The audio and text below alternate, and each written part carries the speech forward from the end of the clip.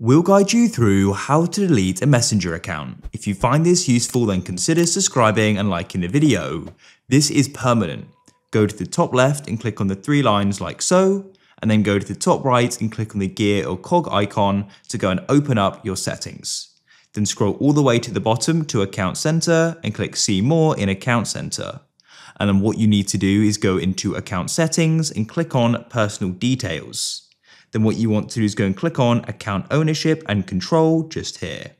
You can choose between deactivation or deletion, and you need to choose the account you're doing this with. It's important to note you will be deleting your entire Facebook account as Messenger is made up of that, so go and click on it, and you can then select Delete Account. So we'll be deleting both Facebook and Messenger accounts. Click on Continue, and you'll then go and see the pages which are going to be affected by this. Press continue, you need to go and give it a reason, and then press continue. Facebook will try and solve that reason, you can go and read it through.